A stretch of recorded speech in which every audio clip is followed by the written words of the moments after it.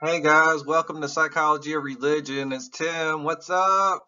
Most of y'all already know me, but some of you don't. I do have my PhD in social psychology, but don't call me doctor. This little video I made just to help you out with using the course. So basically, before I go any further, one of the things that drives me crazy is resolution. So for all of my videos, if you hover at the bottom, you can click on that gear tool and make it in HD. It's not 4K yet, but at least 1080p. And then there's also closed captioning.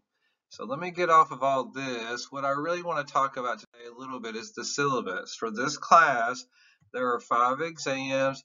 And there's also a term project. Don't let that freak you out. But I love Jonathan Livingston Seagull. I think if I can show it right, I have his tattoo right here. It's one of my first tattoos, but I was just talking to someone the other day about it. It's one of my favorite books. So I'll get into that later. But as far as the class goes, the 5 exams are right in here.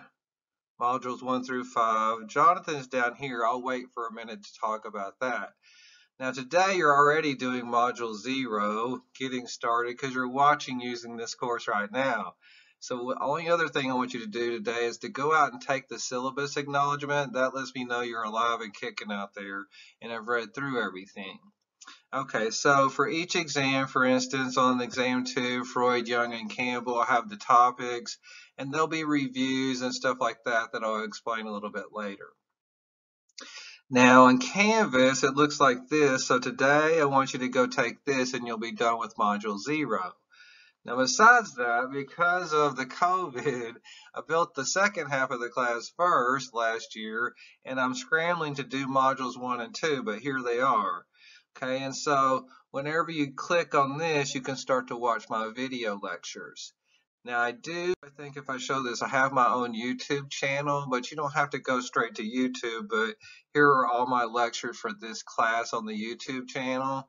But let's say the second half of the class, which I already built, video lectures for exam 3. If you click on this right here, it'll come up like this, and so you can watch a video lecture on Gordon Allport or Abraham Maslow. Sometimes I break them in two because they get a little bit long. Now, besides that, I think I have on here the review. And so as far as the review goes for each exam, I think this is the most important. A lot of you've already had me. I think you should print this out or follow along with this so that when you watch the Gordon Allport lecture, for instance, you'll know it's like, oh, Tim thinks you should like focus on these things. And oh yeah, what were the 4 things he went through? So the review is basically an outline of everything I think is important for the test. Hint, hint. And as far as the tests go for this class, they're multiple choice, matching, and there's one short essay on each test, but you get a choice and it's only 10 points, so that's only 10% of your grade. Okay, so hopefully I said everything I was supposed to right there. Okay, as far as the Jonathan project, if you come down at the bottom, module 6, and click on this, it will look like this. So there are going to be 4 sections to your paper.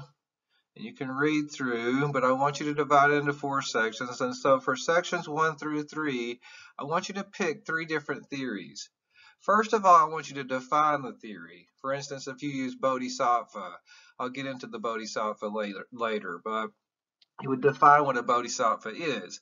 Secondly, which is the most important thing, I want you to go into the book and get quotes and examples that show it's like, hey, here's where Jonathan is being a bodhisattva, and here's how he's being it.